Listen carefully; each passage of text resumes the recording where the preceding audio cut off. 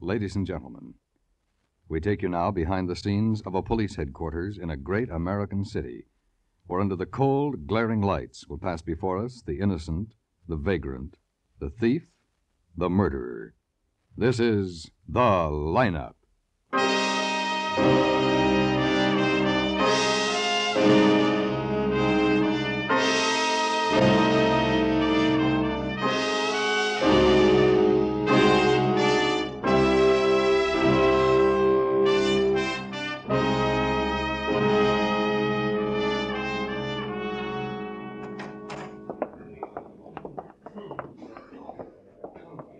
Ben?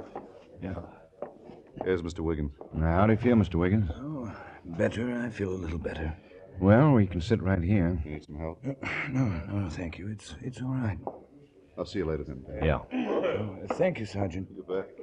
Nice fellow. Crying? Yeah. How many people do we have to look at? Oh, I think they're 28 or 29. We've had 2 other cases like yours in the past week. Picked up a couple of guys that might be possibilities, but we haven't been able to get positive identifications. May I have your attention, please? You people out there on the other side of the wire in the audience room, may I have your attention, please? Thank you. My name is Greb, Sergeant Matt Greb. I'll explain the lineup to you. Each of the suspects you will see will be numbered. I'll call off a number, their name and charge. If you have any questions or identifications, please remember the number assigned to the prisoner as I call his name. At the end of each line, when I ask for questions or identifications, call out the number. If you're sure or not too sure of the suspect, have him held. The officers who took your name will assist you. They're seated among you. Please be prompt with your questions or identifications. When the prisoners leave here, they are sent to the washroom and dressed back into their jail clothes. It makes it quite difficult to bring them back after they leave here. The questions I ask these suspects are merely to get a natural tone of voice, so do not pay too much attention to their answers as they often lie. Bring on the line. Okay, move it over. Right on over to this side of the stage. Spread out and stand facing the audience. Hands to your sides and keep looking straight ahead. Now when you answer the questions, talk up so the people out there can hear you. It's a long way to the back of the room, so keep your voices up. Okay, number 1, William Bushman, robbery. Take your hands out of your pockets. Where do you live, William? 108th and Lincoln. Where are you from? Los Angeles. How long you been in this city? About 7 months, I think. January. It was about 7 months. Were you arrested with anybody, William? Yeah, a couple of guys. Well, what are their names? Joe, I don't know his last name. Joe Lucas, number 18. All right, who was the other boy? Call him Twitch. Herman Twitchell. Number 19. Any weapons, William? No. You have a car? No. We was walking. If we had a car, we wouldn't be here. Okay, number 2, Max Sloan, robbery. Where do you live, Max? On the east side. You have an address, haven't you? 411 Orchid, south. Were you alone when you were arrested? I was with the guy I was sticking up. Was anybody arrested with you? No, I was pulling the job. We weren't sticking up each other. Any weapons, Max? You think he was giving me his wallet because I was pointing my thumb at him? You want to be funny? We've got all night, Max. You can just stand there and be funny all night. All right, I'm sorry. Were there any weapons? Yeah, 32. Well, nickel-plated, blue steel, what? Blue steel. Not counting the rust. You have a car? No, I haven't. Okay. Number 3, Stanley Any of these Meyer, men? robbery. No, none of those Where men. do you live, Stan? I don't recognize any of those Come on, men. you'll have to speak up, Stan. I said I don't live here. I'm from out of town. Where out of town? Wilmington, Kentucky. Can you people hear him back there? No. All right, now look, I told you boys you're going to have to talk up. I don't want to have to repeat the question, so come on, talk up all the way to the back of the room. Now, where are you from, Stan? Wilmington, Kentucky. Where have you been staying here? Only one place, a flop house. What flop house? Oh, just a flop house. I don't remember. Who remembers a flop house?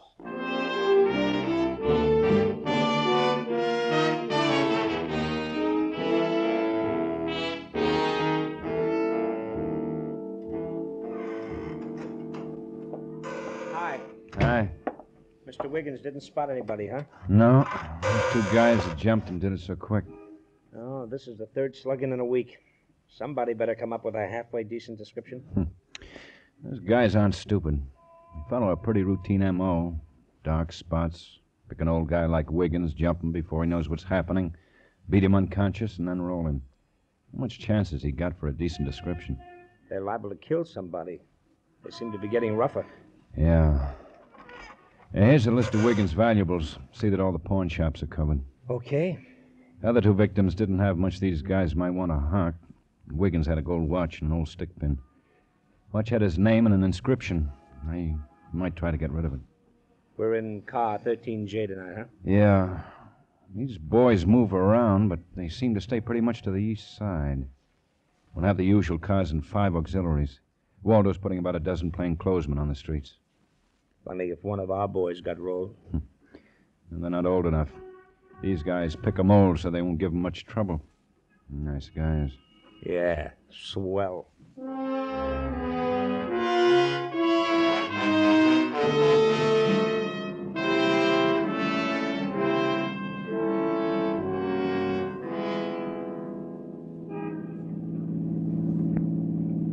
.415 at 105 North Lincoln. You getting hungry? 89 of 585 Yeah, a at little. the corner of Elm and Well, let's 12th pull into Street. Rogers and get a hamburger, huh? Okay. 63 and 905 at 1769 East Brighton.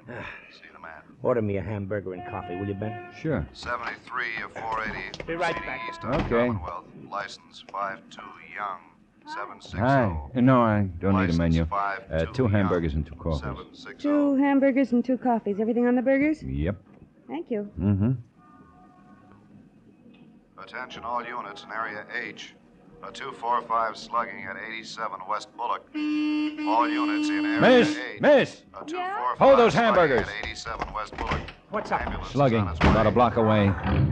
99. You know, someday I'm going to finish a whole meal.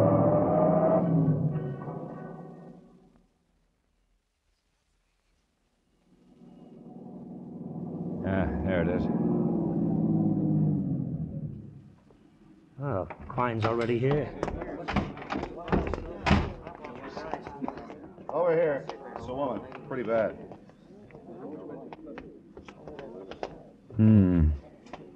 Good gosh. I've done everything I can. Oh, here comes the ambulance. Yeah, this is the fellow that found her. Mr. Hall, Yeah? this is Lieutenant Guthrie. Tell him about it. Oh, yes, sir. Well, I was walking by over on the sidewalk and tossed a cigarette over here and saw her. About then, I spotted this officer in this car, and I yelled. Yeah. Hi, Doc. Yeah, hello. Oh, another slugging, huh? Yep. She's not dead, but she's close. Get that blanket over her, boys. All right, Doc. Looks like a bad fracture. Really a bad one. Lost a lot of blood. Yeah. You think she'll make it? I don't know. Hey, keep that end up there. Right. Pretty old. Lost a lot of blood. You coming down, Lieutenant? Yeah, we'll be down. Just didn't have anything on her. No identifications. They got everything. Hey, you just found her lying here, Hall? Yes, sir, that's right. I threw my cigarette over here. Wouldn't have even seen her if I hadn't thrown my cigarette. They probably waited behind this hedge. Grabbed her when she passed, slugged her, and dragged her into the lot. Yeah, it's a good spot for it. Good and dark. Gee, it was a terrible thing. Still can't quite believe it. What are you going to do about it? What do you think?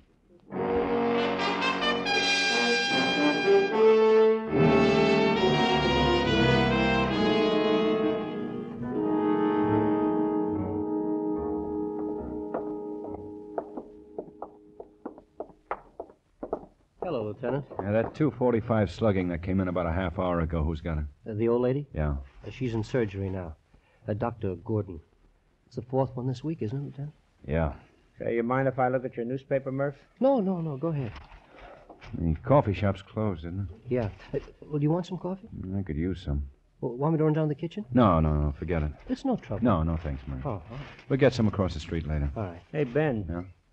The tennis finals are next weekend. Want to go? We're on duty. Well, they'll be playing the rest of this week. Yeah, I'd like to see that Maureen Conley. That's a pretty girl. Picture's in the last section there someplace. Yeah? Yeah. In the sports section. Yeah, right there. Pretty girl, huh? Yeah. Huh, Ben? Yeah. Want to go? Yeah. Here comes Dr. Gordon. Doctor. I'm Guthrie, Doctor, 16th Precinct. Oh, how are you? This is Sergeant Graham. Hello? Hello. How's the old lady? She died. Wasn't much we could do. She was pretty well gone when she came in. Come on, walk down with me when I get out of this gown. Sure. I'll see you later, Murph. Yeah, take it easy, Murph. So long. Have you got an identification yet? No, not yet. Fingerprints will help. Did just about everything. Bad fracture. Really bad one. When they're that bad, they don't stand much of a chance. Yeah. She regained consciousness at any time? No. By the looks of the wound, whoever hit her with something pretty heavy. Blackjack? No, something like a pipe, maybe. Really let her have it. Well, that's the way these boys have been working. We've had 3 others, but not this bad. Cigarette? No, thanks. Sergeant? No, thanks. Well, it's hard to believe anybody would beat up an old woman. To hit her that hard. Just doesn't make sense.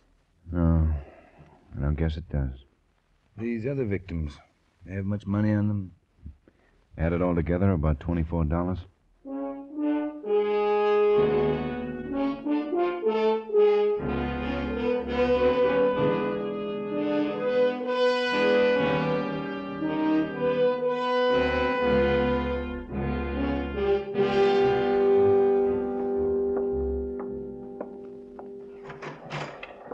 Hi, Ben. Morning, Matt. Anything new? No, just routine stuff. Well, let's grab some coffee then, huh? Okay.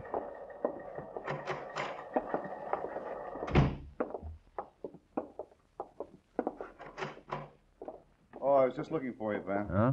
Mark sent us over the fingerprints on that old lady. You got an identification? Yeah, we ran a check through, and this is what we came up with. Woman's name is Stokes, Mrs. Rebecca Stokes. Lives at 518 North Oak with her daughter. Asher went over to get the daughter. We'll need a positive identification, so Asher's taking her right down to the morgue. Mm-hmm. Thought maybe you'd like to talk to her first. Yeah, I would. Let's go.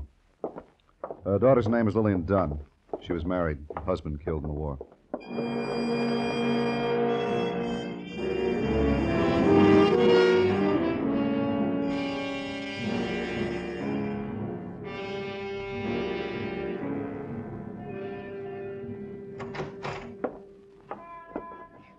Oh, Asher? Morning, Lieutenant. This is Miss Dunn. And this is Lieutenant Guthrie and Sergeant Greb. How do you do, Miss Dunn? Hello. Hello. We certainly wish we could eliminate all this, Miss Dunn, but it's necessary. Well, I don't think I can go through with it. I don't think I can do it. Well, it's really necessary. She has to be identified by a relative. I just don't think I can. Well, it's your mother. We're sure of that. Sooner or later, you'll have to... Well, sooner or later, you'll want to see her. But not in here. Please, not in here. We have to keep her here until we get a positive identification. Do you have any other family? In Nevada. An aunt and a cousin. Well, if they could get down here. Oh, they haven't seen Mom in years. Your mother's the 4th victim in a week. We've got to stop these men. We'll need some information. All right. Where was your mother going last night? Well, I guess she was coming home. She went to a movie. Early one. I guess she was coming home. Mm-hmm. Did she have a purse with her? Any valuables? Yes, she had a purse. Can you remember some of the things she carried in her purse? Yes, I guess I can. It wasn't much. Not much money. Anything to identify her? Some cards and things. She have any jewelry? Any rings or a watch? Yes. She had a wedding ring and an engagement ring. They weren't worth much.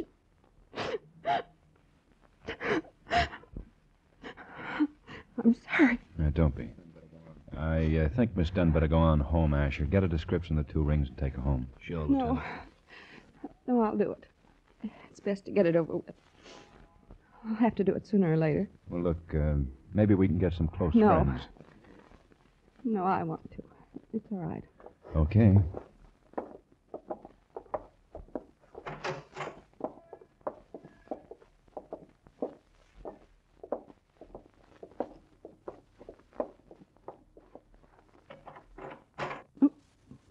Now, look, Miss Dunn, if you don't No. want to... Go ahead, go ahead.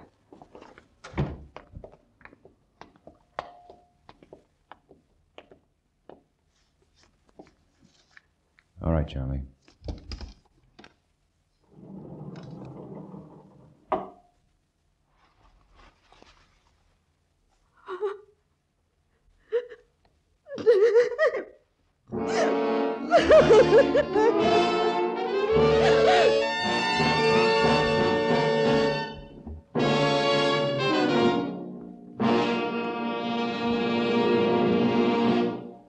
How many times a day do you say, I heard it on the radio? CBS Radio's famed news department, with its nationwide staff, its worldwide network of correspondents, its 8-wire services, keeps you up to date and informed throughout the day and night. The CBS Radio newsroom is on duty 24 hours a day. For the latest news, keep in touch with CBS Radio News.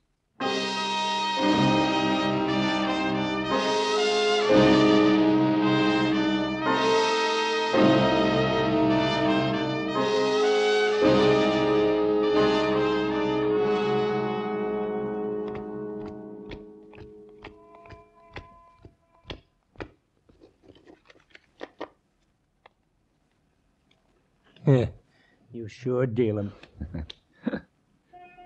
King? Lovely. Who's winning? What do you think? No, can't use it. No. No?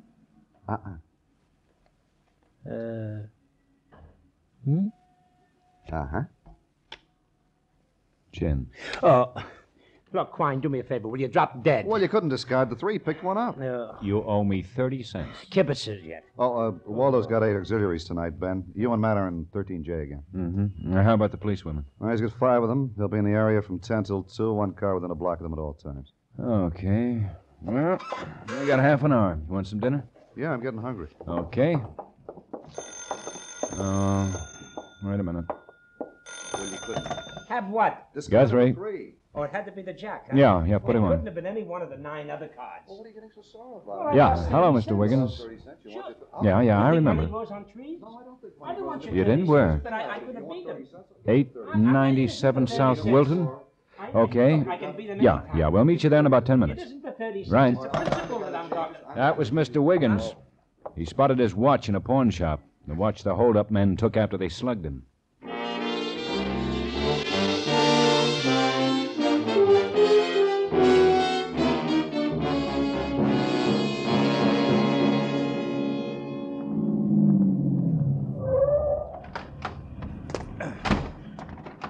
There's Mr. Wiggins. Hello, Lieutenant. Hello, where's the watch? Right over here in the window. There. The gold one. It's open. See the inscription? Mm-hmm. Okay, let's go in.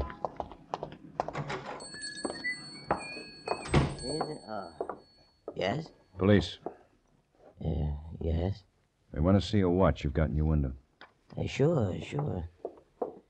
Which one? It's that one, the gold one there. Sure. This one? That it, Mr. Wiggins? Yes, that's it. See the inscription? To Dave, love, Alice. My wife. She gave it to me. Hot? Yeah. Remember where you got it? I got a ticket. Here. Mm-hmm. John Jones, 671 Barrington. John Jones. That's a good name. You remember what the man looked like? The man who hocked the watch? No. You remember when he hocked it? No. Well, didn't you date the ticket? How long have you had it? A week, maybe. What's so important about the watch? It belongs to this gentleman, not to the man who hocked it. Okay, take it. Ain't worth much. Why, it's solid gold. Solid gold. I got dozens. Now, what's your name? Wagner. George Wagner. Look, I don't know nothing about it. This guy came in, he hocked it, that's all. Look, Mr. Wagner, it's very important that we get a description of this man. He stole it, huh? Yeah, and he's got a friend. We want them both for murder. Murder? That's right. You think you might know him if he came in again? I don't know. I don't know. Maybe. I don't remember. You get one of these lists? Lists? Yeah, one of these. Oh. List of stolen articles like that watch. Oh, sure. I got one. None of these other things in your store? No. You sure? Sure, I'm sure. You didn't know about the watch, you better check. Look, I know I ain't got none of them. You didn't report the watch. You better check. All right, if I find something, I'll call you. We'll wait. While I check the whole inventory? Just the tickets on the last week and a half. Okay. We'll take a look at them, too. Yeah, sure, okay. Look, officer. Yeah? I know the man that hocked that watch, but honest, I didn't know he killed anybody. I didn't know it. What's his name? Young. Carl Young. He's hocked things before. He's been in a couple of times. I know him from the neighborhood. I didn't think... His name's Carl? Yeah, Carl Young. The name in this watch is Dave. Well, he said it belonged to his brother. You know his brother? No, but I know him. He seemed like an honest guy. Where does he live? In the neighborhood. I bowl. He's in the bowling alley a lot. I bowled with him last Friday. Look, honest, Does he hang around with another guy? I seen him with another guy sometimes. Big guy. You better come on down to the station, Mr. Wagner. The station? Why? I'm afraid you're in a little trouble.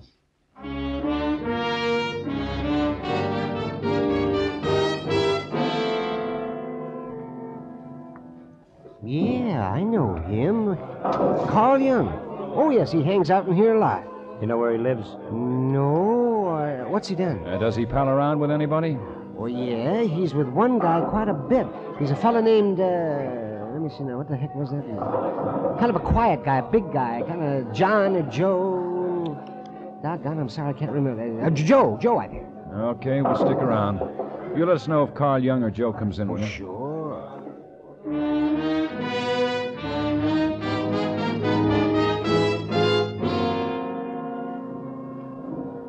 Quine says he's got a dozen men checking the neighborhood, Ben. There are 4 cars in the block.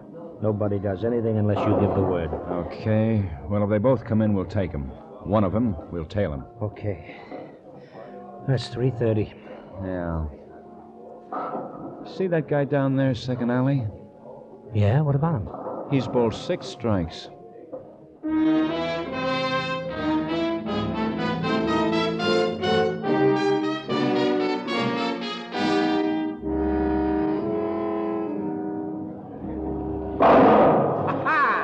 Okay. Oh, fair. 150 so far. You need a few strikes, friend. Yeah. All right.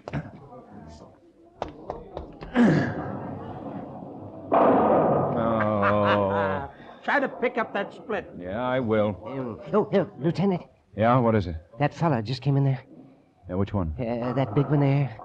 I said to him, hello, Joe. And he said, hello. His name must be Joe. Where is he? He's upstairs in the pool hall. Oh, come on, point him on. Yeah, up here. It's right up this way. Wait a minute. Hello, Joe. Yeah. How are you? That's him? Yeah. Come on, Matt.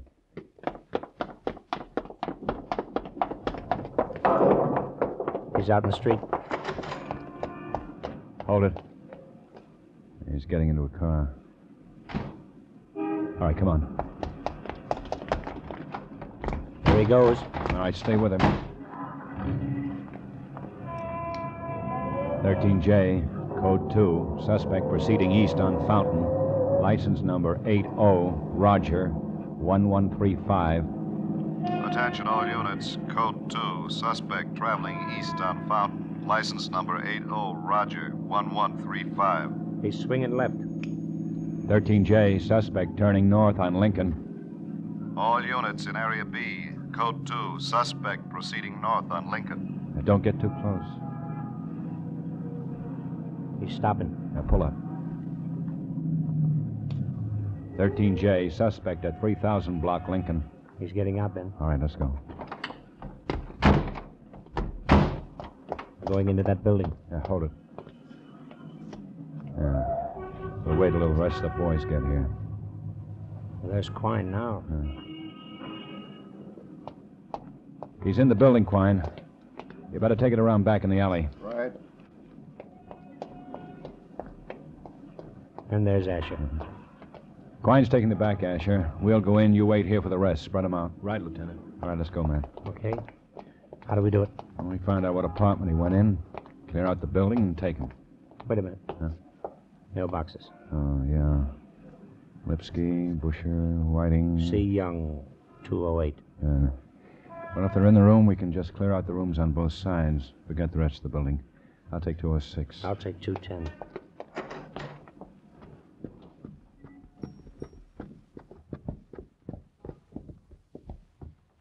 204. 206. Okay. Yeah, sure. So what? I tell you, Carl, I tell you, I know what I'm talking about. This dame ain't the dumbest in the world. It'll be a pushover. Ben! Yeah. That was Carl Young with the big boy. Come on. It's better that way.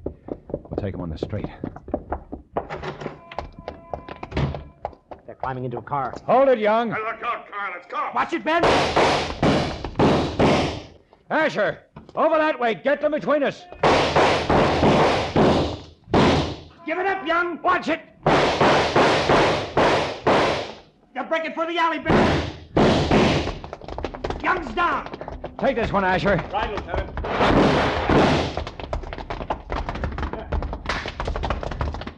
Let Quines tackle him.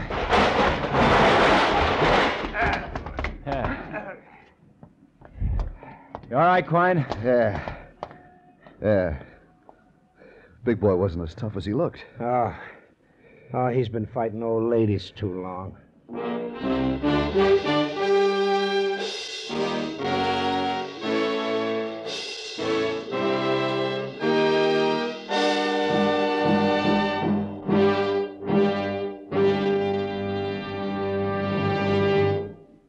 The lineup, where before you pass the innocent, the vagrant, the thief, the murderer. Listen next Wednesday when we again bring you The Lineup. May I have your attention, please? You people out there on the other side of the wire in the audience room, may I have your attention, please? Thank you. My name is Greb, Sergeant Matt Greb. I'll explain the lineup to you. Each of the suspects you will see will be numbered. I'll call off a number, their name and charge. If you have any questions or identifications, please remember the number assigned to the prisoner as I call his name. At the end of each line, when I ask a question,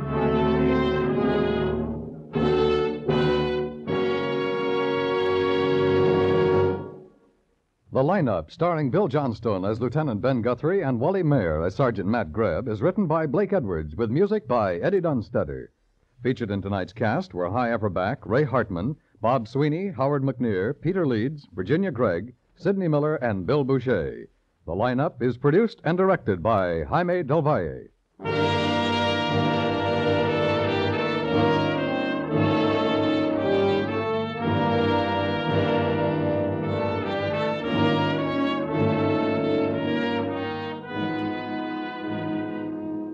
The top fights of the nation come to you on CBS Radio. Just a little later tonight, get the gang together and sit in on the Jimmy McAllister, Baby Ortiz lightweight battle from Baltimore.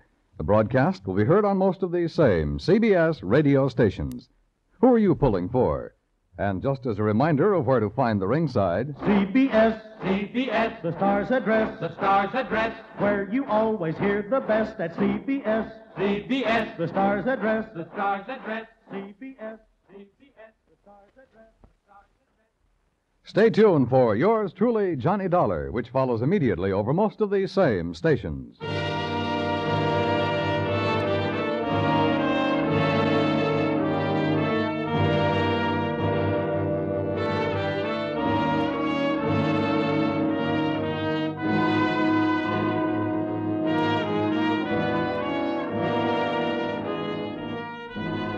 Dan Coverly speaking.